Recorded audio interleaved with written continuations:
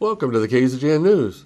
Today we're bringing you news about the Groundwater Sustainability Agency, storm damage in Death Valley, news for this week's City Council meeting, news from China Lake, presidential campaign news, a detailed rundown of this weekend's Petroglyph Festival, today's gas prices, weather, sports, and much more. From the Rademacher Hills to Bee Mountain and the mighty Sierras, Ridgecrest to Inyokern and China Lake, this is your news for the Indian Wells Valley with the KZGN News Crew.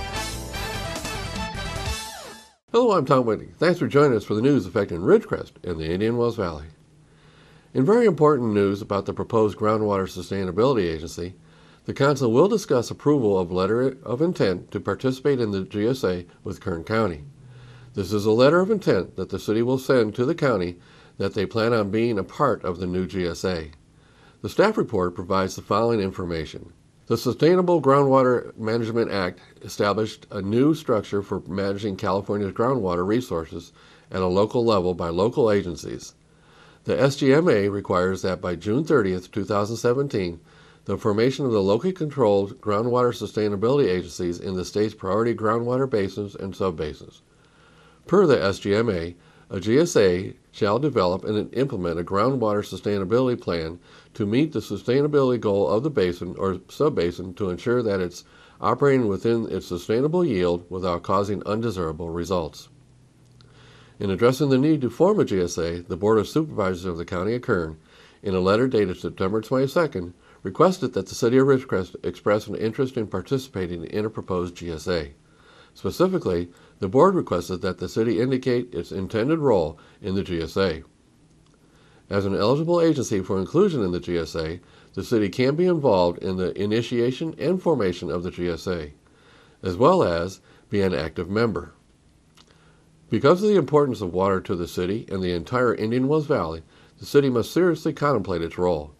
Of course, the City will be taking public input on this issue, so if anyone has a position or comment on the topic, this would be a good time to present it to the Council. Well, in more October-related storm damage news no one covered, we get this story. While we were all consumed with the road closure and damage on Route 58 through Tehachapi, the storm also really slammed Death Valley. Here's a video of the damage that took place there.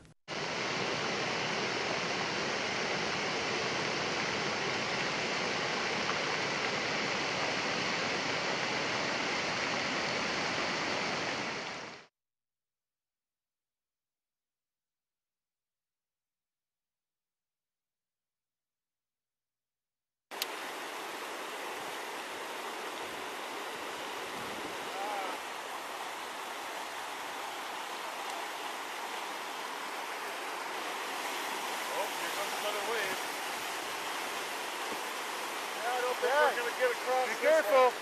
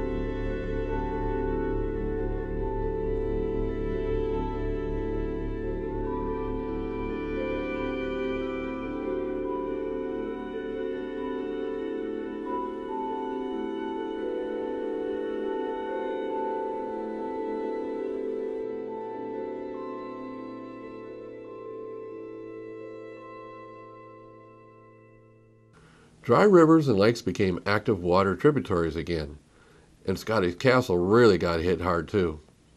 So Death Valley is now rebuilding.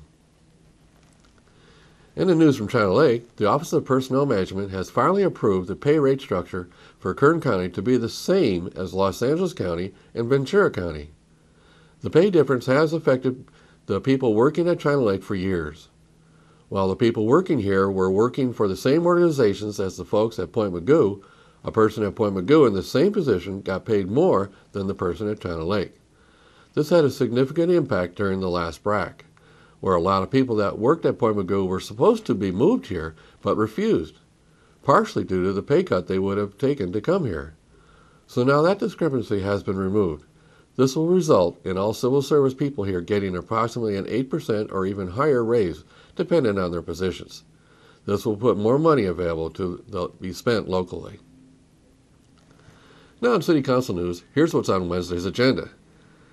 During presentations, the Council will issue a proclamation honoring American Indian Heritage Month for November. On the consent calendar, the Council will consider adopting a resolution accepting an offer of dedication from the Odez for a parcel of land and authorizing the mayor to sign the right-of-way agreement and the certificate of acceptance for the escrow fees of $5,000. And they'll also be adopting a resolution accepting an offer of dedication from the Pam Ridgecrest Venture for a parcel of land and authorizing the mayor to sign the right-of-way agreement and certificate of acceptance for the escrow fees of $5,000. Next, they'll consider adopting a resolution declaring surplus equipment and authorizing the staff to negotiate the destruction of said equipment. Next, the Council will receive for file the quarterly investment report for the first quarter of 2015. Then they'll consider adopting a resolution amending the classification plan and revising certain job descriptions. Then next, during the discussion and other action items segment of the meeting, they'll cover these items. This is probably the most important item on the agenda. Like I opened today's news, they'll be discussing approval of a letter of intent to participate in the proposed Groundwater Sustainability Agency. This is a letter of intent that the city will send to the county that they plan on being part of the new GSA. Of course, the city will be taking public input on this issue, so if anyone has a position or comment on the topic, this would be a good time to present it to the Council. Finally, they'll consider approving a resolution approving the sale of property within the Ridgecrest Business Park to American Loan Masters. The company proposes to buy 3 lots at the north end of the commercial park right on North China Lake Boulevard. Purchase will be for $750,000. So, join the Council Wednesday evening at 6 p.m. at City Hall for this meeting. Well, last week, the House swore in their new Speaker of the House. He was handed the gavel by Pelosi after Boehner left the podium. With that, Paul Ryan took over. House Majority Whip Kevin McCarthy provided motions to notify the President and the Senate of the election. All motions passed. Ryan really hit the news networks over the weekend. He held a number of interviews. Most carried the same messages. Paul Ryan said on Sunday it would be ridiculous to work with President Obama on immigration reform, saying he cannot trust the President on the issue.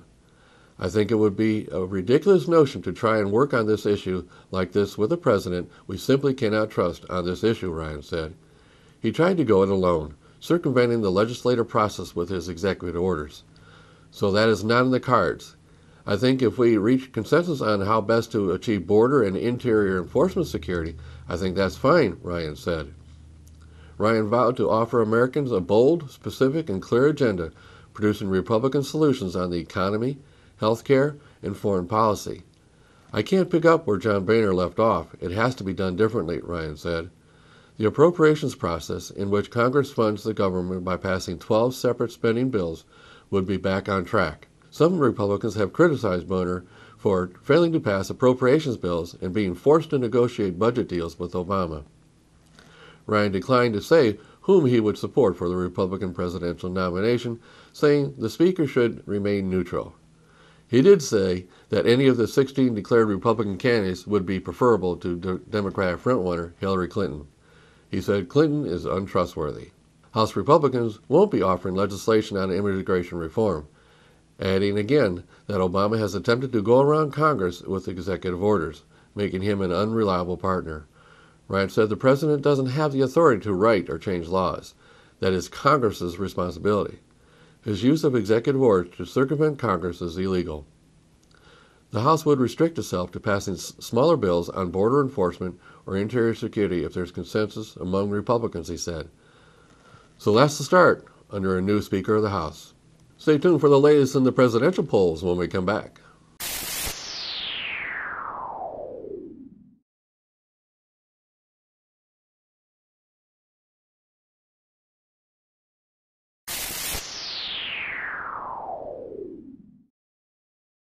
Thanks for staying with us. In the presidential races, we find these latest results. It seems Trump has retaken the lead back from Carson. As of October 31st, the current rankings are: Trump has gained 5 points and sits at 28%, Carson at 23%, Rubio at 11%, Cruz and Bush are at 6% each, Fiorina at 3%, Paul and Jindal are at 2%, with Huckabee, Kasich, Christie, and Santorum at 1%, and Graham and Pataki at 0%. On the Democrat side, we have these results. Clinton is in at 48%, Sanders at 33%, and O'Malley at 2%. So that's the current presidential race standings. Well, by now, you have got to have heard that the big event of the year is coming this weekend, the second annual Petroglyph Festival. It will be a 3-day event running Friday, Saturday, and Sunday, November 6th, 7th, and 8th. 4 tours per day of the petroglyphs on the base are set. The tours will run all 3 days. Tickets will be $35 each. Advanced registration is required. It is a 2-step process. You can go to the Matarango Museum to register or go online to shop.matarango.org. There's 2 steps to the online sign-up process. First, there is a link to sign up with the Navy for permission to go on the base. This is due to security concerns. The second step is the process to select your tour date and time. Tours will leave from the parking lot at Petroglyph Park. All visitors will be driven in vans to the location. No personal vehicles will be permitted on the base. The Petroglyph Canyon site is at 5,000 feet. You should bring water and good hiking shoes, sunscreen, and other garments appropriate for the weather at the time. Every tour will have 1 hour in Petroglyph Canyon. This is the largest single collection of Native American petroglyph art in the world. In other activities this weekend, on Friday there will be a ceremony to bury a time capsule in Petroglyph Park at 10 a.m. Friday morning. Then there will be a street fair on Boston Street Saturday and Sunday. There will also be the annual Gem and Mineral Show out at the Desert Empire Fairground Saturday and Sunday. Also on Saturday, China Lake will open its gates to the airfield for a community open house. It will run all day until 3 p.m. A valid ID is required for all visitors 16 and older. If you've never been out to the airfield at China Lake, go to this one. This is an experience you'll never forget. The kids will be amazed with this visit. There will also be the annual Intertribal Powwow. This will take place Saturday and Sunday as well. It will be held all day at Kerr-McGee Center. They will have their traditional hog roast on Sunday, along with all sorts of Indian entertainment and food. Indian tacos will be sold both days. If you haven't had one of those tacos, you haven't had a taco Indian style.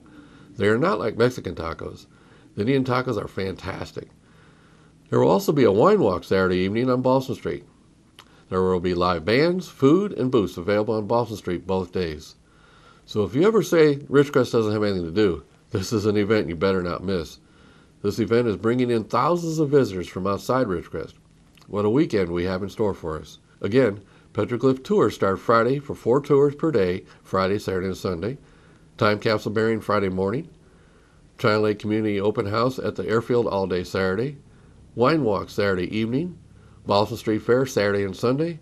Gem and Mineral Show Saturday and Sunday. Intertribal Powwow Saturday and Sunday.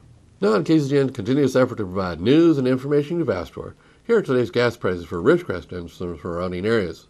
As of this morning, Ridgecrest is still ranging from $2.89 to $3.09. Lancaster is going from $2.69 to $3.05. The LA Valley area $2.67 to $2.89, and the Bishop area $3.28 to $3.49. We have 5 stations coming in at the $2.89 figure. It appears prices have stopped any real movement. Tune in Mondays, Wednesdays, and Fridays for updates. We at KZGN always suggest you shop locally to support our local economy. Remember, when you pay sales tax out of town, you're helping those cities pave their streets instead of here. Now stay tuned for weather and sports when we come back.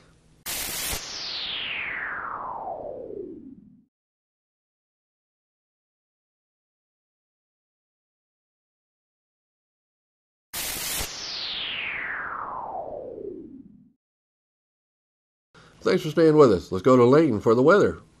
Thank you, Tom. From the National Weather Service, an area of low pressure moving across the Gulf Coast will bring heavy rain to parts of the southeast on Monday, with rainfall rates of up to 2 inches per hour possible. The heavy rain could cause flash flooding. Temperatures across the nation: Carolinas at 68, Georgia at 70, Arkansas at 67, northern Texas at 78, Arizona at 80, and Los Angeles at 70. For us locally, tonight, a 20% chance of showers, mostly cloudy, with a low around 48, west wind 20 to 25 miles per hour, with gusts as high as 35. Tuesday, a 20% chance of showers, mostly sunny with a high near 58, southwest wind 5 to 10 miles per hour, with gusts as high as 15. Tuesday night, partly cloudy with a low around 45, west-northwest wind around 5 miles per hour. Wednesday, mostly sunny with a high near 57, north-northwest wind around 10 miles per hour. Wednesday night, partly cloudy with a low around 43, north-northwest wind 5 to 10 miles per hour. Thursday, mostly sunny with a high near 61, northwest wind around 5 miles per hour.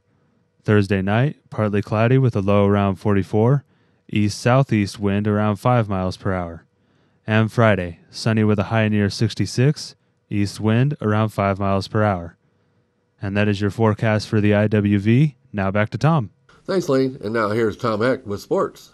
And a very pleasant Monday evening to everyone. Let's start with Friday night's football game. Burroughs lost their first league game. They dropped a 27-10 decision to Oak Hills. The Bulldogs just a little bit quicker and a little bit bigger. All kinds of pressure all night long on Austin Griffin.